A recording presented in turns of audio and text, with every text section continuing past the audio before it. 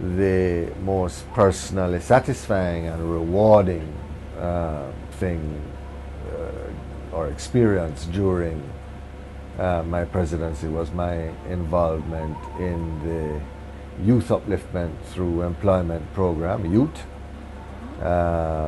which was a program that is really led by a coalition of private sector organizations, including the PSOJ,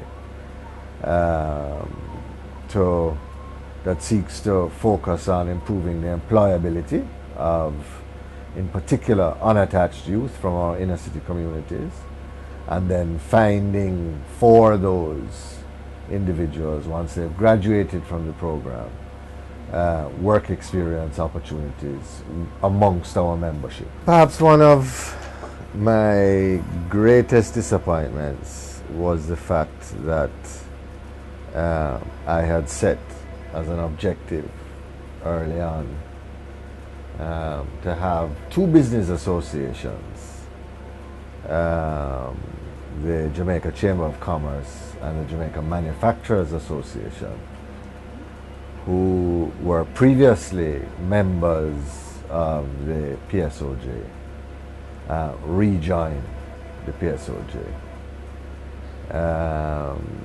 Now, despite the fact that we've been able to have a very close working relationship with both the JCC and the JMA throughout my own tenure, the fact is that I was unable to persuade them of the wisdom of rejoining the PSOJ.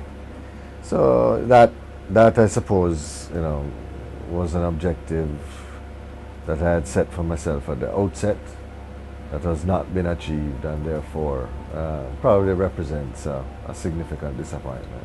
Well, I remain a member of the PSOJ. I remain a member of council. The incoming president has asked me to continue to chair the project board of the youth program, which I'm going to do. And we are also exploring the continued role of the private sector working group, the PSWG. And I would obviously wish to be involved in that to whatever extent we have a role going forward. But those are all decisions that ultimately will be taken by the executive and the officers.